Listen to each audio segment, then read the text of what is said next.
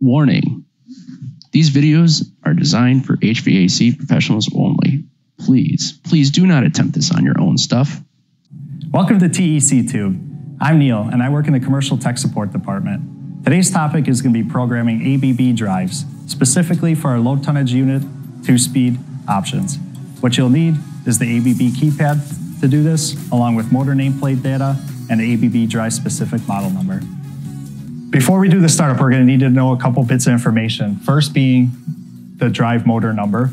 There'll be an HK number. There'll be a sticker on the front part of the drive, along with some motor nameplate information. We're going to need to know the RPMs, voltage, full load amps, and service factor off it. So once we have that and we're ready to start, we're going to take our ABB keypad. You need to have this to get and plug in and retrieve the information for startup or any VFD installation after, because the VFDs will come not programmed.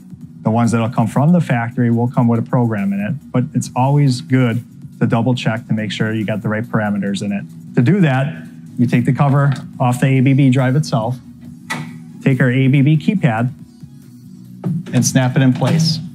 At this point, the LED screen will illuminate and we can now check our parameters. When we're about to program and set up the VFD, the first parameter you're going to see is, do you want to use the startup selection? The answer is no. Go down to no, select, hit OK.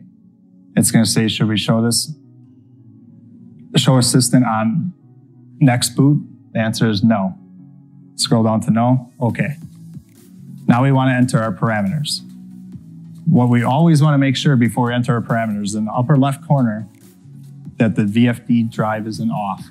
It needs to be in off for it to accept our parameter changes. You can exit that. To enter the parameters, we select menu.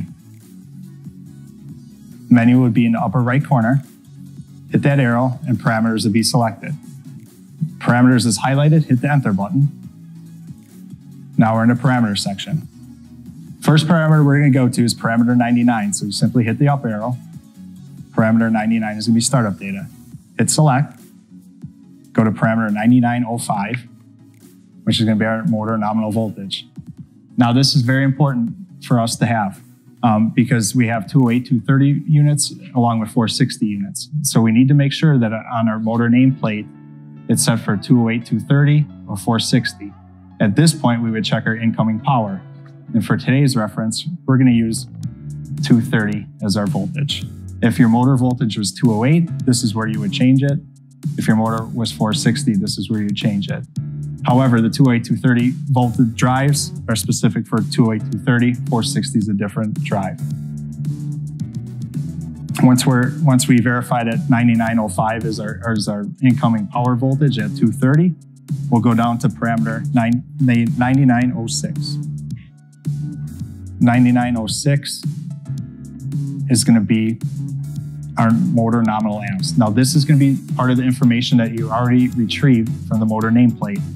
We know that for our purposes here today, we're going to use 7.6 amps as our nominal current.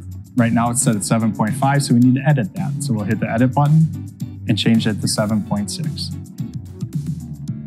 Once that's down to 7.6, we hit the save button. Now we're going to check parameter 9907. We're going to make sure it's 60 hertz. 9908 is our fan RPM speed. This is also going to be another portion that we took off our motor nameplate. For today's reference, our RPM is 1735. So we're going to change that to 1735. Once that's done and edited, we save it. Now we're going to go to 9909, which is our motor nominal horsepower. We have 2.9 horsepower, and we should have 2.9 horsepower in that motor. That is correct. Now, once we're done with the 99s, we're going to go to parameter 12. So exit out of parameter 99 and go to parameter 12. Arrow down till you see 12. Once you see 12 highlighted, hit the select button. Now we're into 12 parameters. We're going to go to parameter 1201. 1201, we need to make DI 2, 3. which it's set at. So if Ryan would hit the edit button, as you can see, DI2,3 appears. This is a very important parameter because if you do have a new VFD, it's not going to come set up for that. And right above the cancel button, you'll see a number in a bracket. That bracket number is number 8. As Ryan would hit the up or down arrow, if he did select, you can see that that number changes. So sometimes you'll hear us reference a fan number or bracket number. And when we reference bracket 8 or number 8 in the bracket, DI2,3, because if Ryan hits the down arrow, keep going down until you see a -8. You can also have a -8 that reads DI2,3. Please make sure that's set to +8 DI2,3 without the INV in brackets. It's a very important parameter to check. And once he's got that at 8, you hit the save button. Then we'll check our constant speeds. Constant speed 1202. That's going to be our low speed, set at 40 Hertz. So that's going to be for Y1 or fan. 1203, we're going to set at 60 Hertz, and that's going to be for Y2 call or any call for heat or dehumidification. These are all interchangeable, so this will be what the air balancer would change for your low speed minimum position and then your high speed position. So he can change the Hertz ratings on either of those two. So constant speed 1202 and constant speed 1203 are what the air balancer would change. We're going to exit out of the 12 parameters now. We're going to go to parameter 14. So hit the exit button, scroll down to parameter 14, hit select, and we're going to go to parameter 1401. We're going to make sure that 1401 is set to FLT/alarm. So 1401, and this is going to be number 16. So as you scroll up and you see the word or the letter 16 in the bracket, you know that you have FLT/alarm. Save that. That parameter is now saved. Now we're going to exit out of the 14 parameters and go to parameter 20. Parameter 2003 is going to be our max amps. So that's going to be what our service factor is combined with the amps that we already took off the motor nameplate. So 7.6 times our service factor gives us an 8.7 max amp. So once the 8.7 is put in, we're going to hit the save button.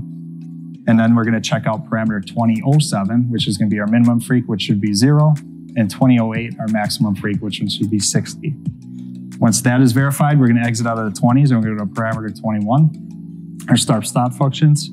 2101, we're going to make sure it's set to auto. 2102, we're going to make sure it's set to ramp.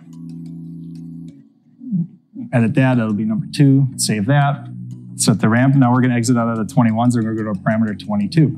We're going to go to parameter 2201.